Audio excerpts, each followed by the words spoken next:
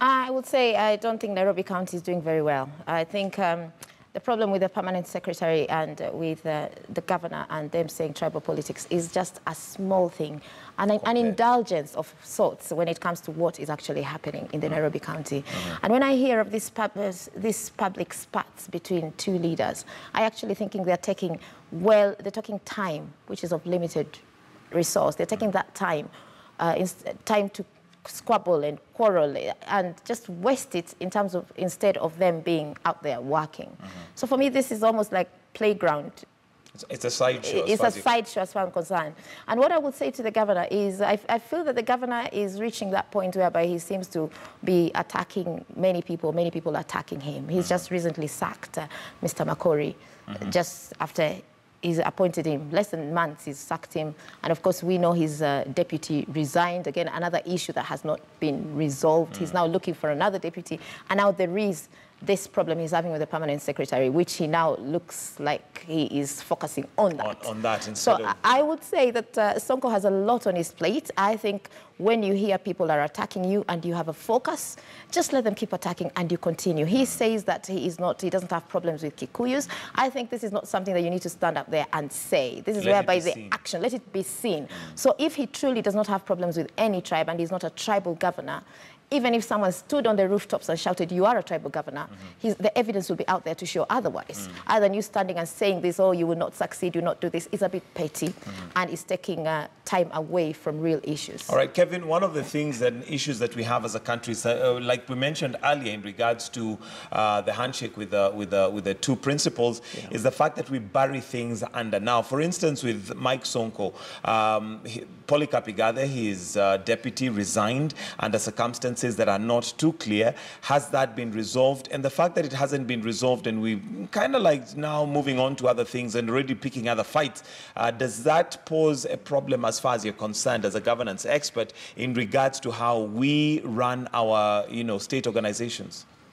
Probably to say that the Constitution did not do us justice insofar as what we need to do when such a situation arises. And I am sure that there are people out there who are now engaged in a process to be able to bridge some of these gaps through constitutional means. And that therefore means that, in my view, the governor really needs to invest his time in issues that affect Nairobians. The people who voted for Governor Sonko did so to the level that they were sure that despite his weaknesses and lots of his interpersonal issues working with people and his competence, that they were sure that the governor would be able to deliver services and ensure that Nairobi remains that city that... Because of the tag team he had with Polycarp. Exactly. And so people expected that with the coming in with the balance between him and Polycarp, that yes, of course he would do the politics as Mr. Igathe therefore does the professional day-to-day running. But you note that the Constitution